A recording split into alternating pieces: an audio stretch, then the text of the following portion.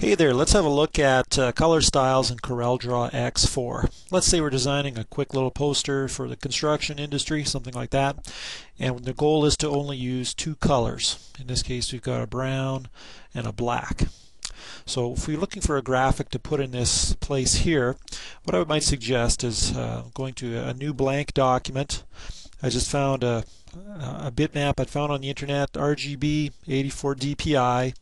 We're going to assume that all copyrights have been approved for something like this. But anyways, if we zoom in on it, we can see it's kind of rough shape, whatever. What we're going to do is convert this to vector shapes using Power Trace, using the clip art tracing mode. And let's see what happens here. Going to merge colors that are the same, remove object overlap. We don't need the original image. We're going to leave the background there for the moment. Actually, we can get rid of that. Let's see if we want to do that. Let's go for it. Okay, so now we've got a group of 9 objects. Open the Color Styles Docker. We can drag and drop that in there, and what will happen is it'll split it off into various colors. Now we could drag and drop our colors into there if we wanted, but there's another way. We're going to actually have it auto-create color styles, and that way it's going to categorize certain colors under a hierarchy. I think that's how you say that anyway. So let's do a preview here, and you can see it's only splitting into 3, you might say, color families here. So I'm going to hit OK.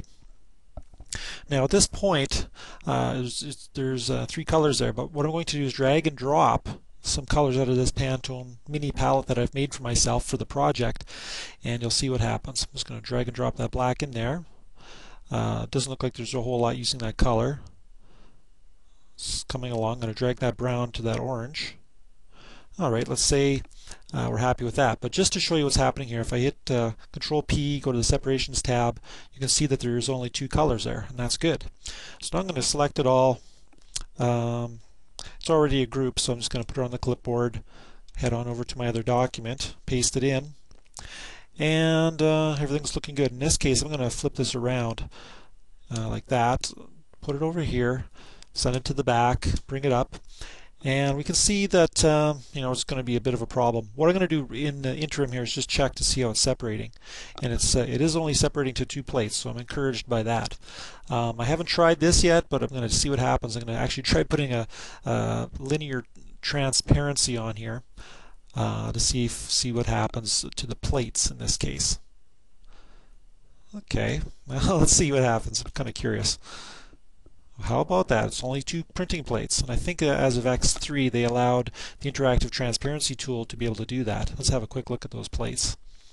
I guess we could change our orientation here. Where is it on my system here? Paper, Basics, Landscape.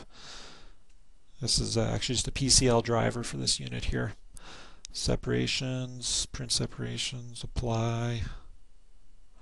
Okay, so we're looking at this would be the brown color, and if we page down here, that would be the black plate. And you can see that I've overprinted the black text here over the brown.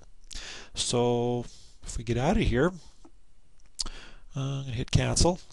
This is now a 2-color job. We very quickly found some artwork. I mean, you could always go in and delete those